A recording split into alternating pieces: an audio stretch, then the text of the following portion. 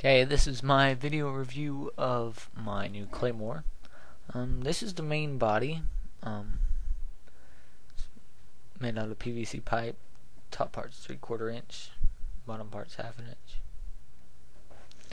This hole is for the nail or trigger mechanism, which was tied to a string to be tripped over. That nail holds the bottom part on.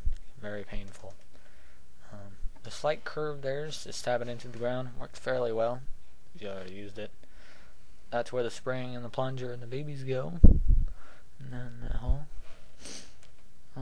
It's about 8 inches long. It's not bad.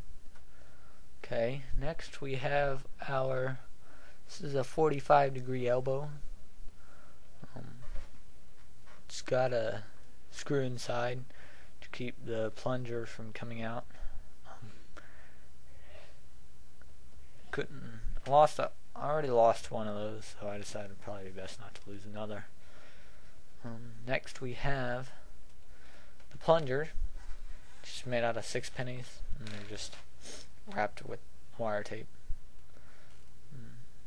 Works fairly well. Just gotta make sure they're semi-slick to come out the barrel.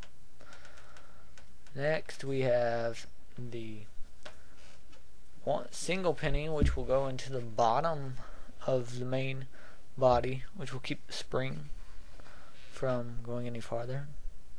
This is the spring. It's pretty heavy duty. Got out of one of my airsoft guns that broke. It's nice. Fits in there fairly well. Next up is the nail. Probably change this out with some other sort of device that'll keep the spring in there. And finally, last but not least, the BBs, 6mm airsoft BBs. I'll be using .12 for this style because I have a surplus of .12 and .2s are too expensive. So this is basically how you put it together. Got your main body here. You're going to put your single penny inside. Drop it in there just like that. Going to make sure it's in there. Throw the spring in there. Bounces around. And this plunger just goes right on top of the spring. No connection. Got to make sure it goes in there. Make sure it's wobbling. Make sure it can come out. If it doesn't come out, then your Claymore won't work right. So it's in there. It's your main body here. Here's the 45-degree elbow. Goes on there right like that. It's pretty much what it looks like when it's assembled. The nail goes right inside that hole there. It's pretty much all done there. Now we're gonna load it up and test it for you.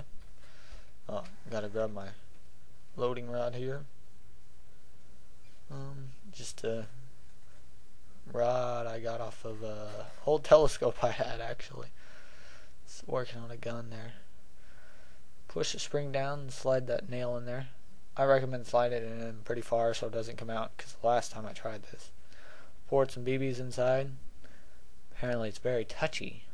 Touched the nail and it popped in my face. So we're gonna put the nail in there. Throw some BBs in there. Next we're going to have to set the nail to tripping position. And this apparently isn't going to work, so I'm going to have to remove the 45-degree elbow. Jam it down there. Get it nice and tight. Take the nail out. Just barely put it in there.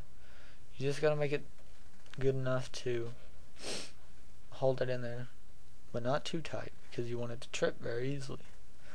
Put the 45 back on, and then we're going to test it right here. This is what happens. This is only 4 or 5 BBs. Pull it out.